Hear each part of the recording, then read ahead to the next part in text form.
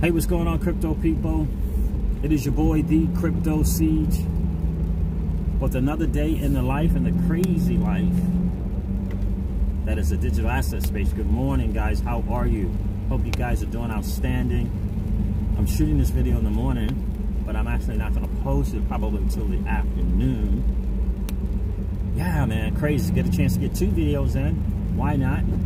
Right? Why not? I still will be doing the 2 streams. So plan on seeing that 3:30 and between 8:30 and 9 tonight as well. Absolutely exciting times, guys. So listen, major shout out to Sam I Am to the Lifeboats. He was the first one that I saw report on this. I am going to talk about this in depth, a little more in depth on the stream this afternoon, because I think it is really significant. And it is this article that Santander apparently sent document that Santander, the bank of Santander sent to, you know, the powers that be in reference to sort of this whole new thing with the Dodd-Frank Act that happened in 2008, where they, you know, they wanted this, you know, more transparency and fees and this type of thing, and being able to get that out in the messaging, that, you know, clearly what the fees are in the messaging and this type of thing.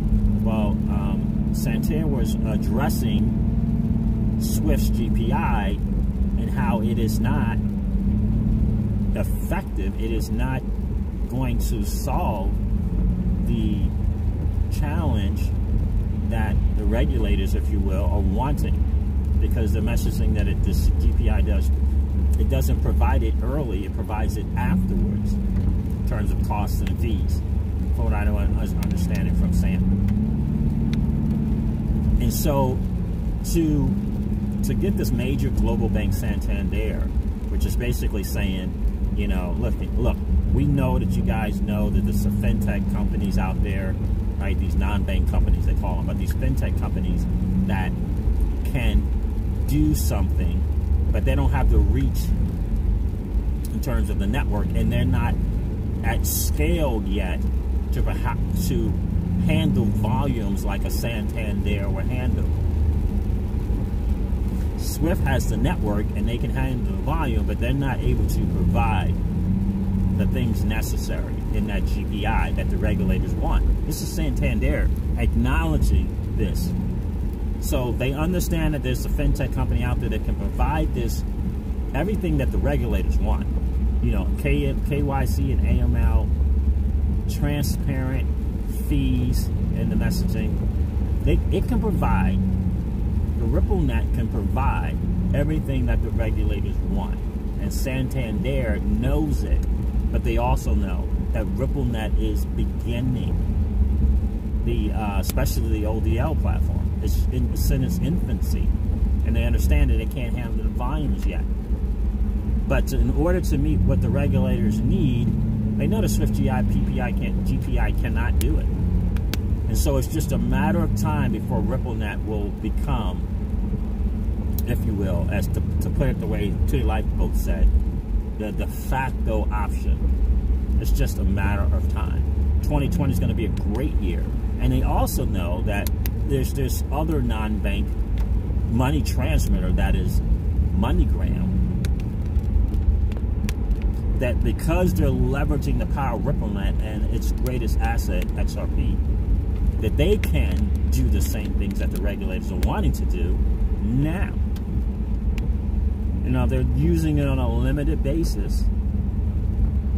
MoneyGram is only 10%, but they're looking to ramp up the quarters as well. So it's just a matter of time. And the banks know this. The banks know that MoneyGram's doing its thing, right? Like I've always said, MoneyGram's use of the ODL and XRP is, in fact, old money's real money, Wall Street's proof of concept. They understand the business model, and they're paying attention, especially the banking world.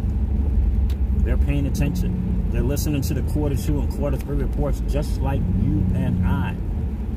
They're hearing these buzzwords, these code words for additional revenue streams because of this RippleNet partnership and the use of XRP. They're listening, they're hearing it loud and clear. And they're scrambling. The banks are scrambling,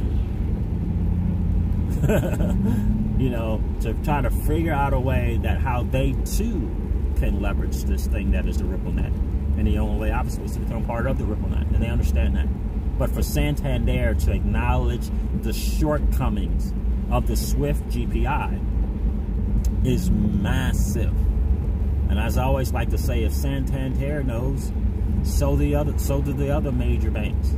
That's why Bank of America is making the moves that they are making. And if you didn't catch my quasi deep dive on that, you got to go check that out in where my videos. Go check that out as well.